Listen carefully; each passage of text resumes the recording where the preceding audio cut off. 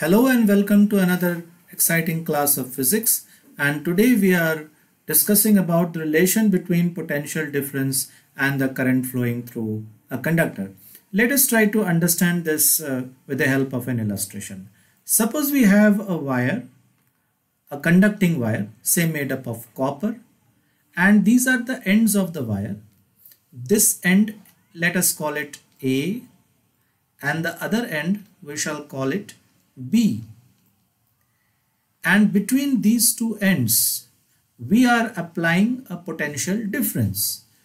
So we can say the potential difference between these 2 points A and B is something. Let us call that potential difference V. So the potential difference PD is equal to V in volts,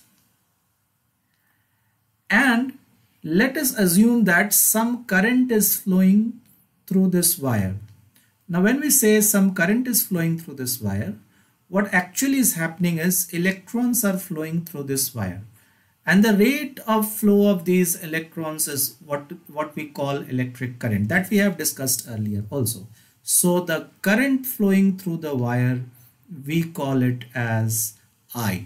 Now you might have already experienced it in your daily lives that if the potential difference goes up, then the current also goes up. You can see that if the potential difference, which we normally call voltage in our day-to-day lives, if the voltage goes up, then we see that things become much more brighter. The fan starts moving more faster. The light starts shining more brightly. It shows that the current flowing through the conductors, through the wires, is now greater. So if the potential difference rises, or as we say, as if the voltage rises, then the current also rises. So the relation between potential difference and current is that if potential difference increases, then current also increases. Mathematically we can put it in this way, that the potential difference is directly proportional to the current.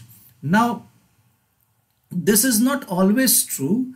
There are some other cases where this may not be true, but if temperature and other physical conditions remain constant, then this thing is more or less true.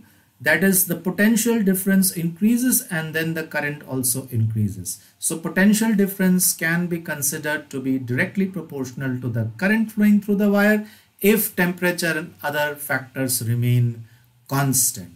So mathematically putting it, we have V proportional to I.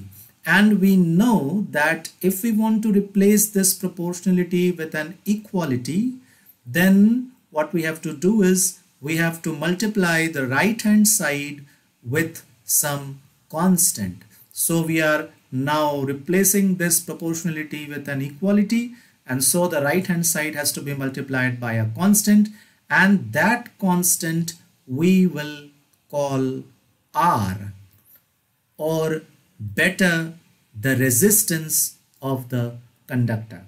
So the resistance of the conductor comes into play now, and we can easily see from this equation that the resistance of the conductor is actually a ratio between the potential difference applied between the ends of the conductor and the current flowing through the conductor. And if temperature and other physical factors remain constant, then this ratio, that is the ratio between the potential difference applied between the ends of the conductor and the current flowing through the conductor, this ratio always remains a constant, and that constant is known as the resistance of the conductor. And this equation, V is equal to IR or V is equal to RI, is also known as the Ohm's law. So we are going to put down the Ohm's law in writing over here, and the Ohm's law is as such. We can say that temperature and other factors remaining constant, the potential difference applied across the ends of the conductor is directly proportional to the current flowing through the conductor. Okay, so that is what we call the Ohm's law, the statement of the Ohm's law, and the mathematical equation of the Ohm's law is right here that you are looking at. So this is the mathematical equation of the Ohm's law. Now the physical quantity called resistance, this is a very important an important quantity, and the SI unit of this physical quantity is named after the person who actually gave us this relation. The SI unit of resistance is known as ohm, and it has got a very funny symbol. Its symbol is the Greek letter omega. It is written in this way, the Greek letter omega. So this is omega, and this is the symbol for ohm. So we are not going to call this omega, we are going to call this ohm, and that is the SI unit for resistance. Let us quickly take a look at one such example. Suppose the potential difference applied between these two ends of the conductor is, say, 200 volt.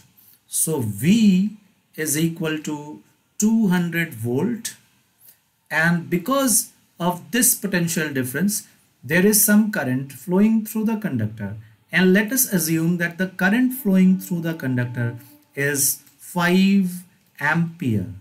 So then let us calculate the resistance of this conductor. So as we see from Ohm's law that R is equal to V by I, and hence R in this case will be equal to the value of the potential difference, that is 200 volt, divided by the value of the current, that is 5 ampere. So that will give us, you can easily calculate it, you can usually cancel the numerator and denominator common factors, and then you will get 40 ohm. So that will be written in this way. You can write 40, and after that you put this symbol, that is ohm. So we call it 40 ohm. So this was a short discussion about the resistance of a conductor. We'll come back very soon to discuss about some other important concepts of electricity. Thank you.